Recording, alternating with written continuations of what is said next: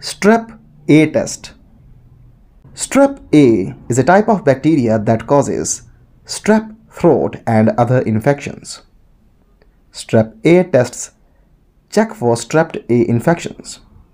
Now there are two types of Strep A tests.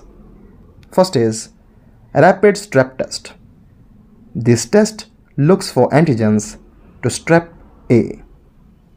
A rapid strep test can provide results in 10 to 20 minutes. Now, if a rapid test is negative, but your provider still thinks that you have strep throat, then he may order a throat culture.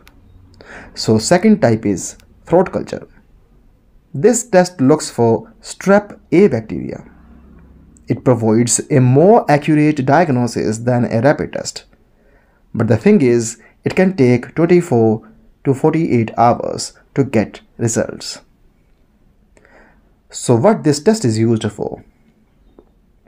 It's most often used to find out if a sore throat and other symptoms are being caused by strep throat or by a viral infection.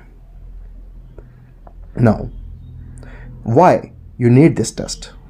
So your doctor may order this test if you have symptoms of strep throat. These include the following.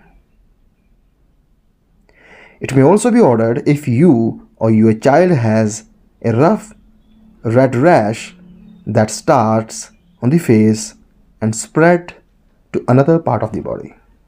This was all. Thanks for watching.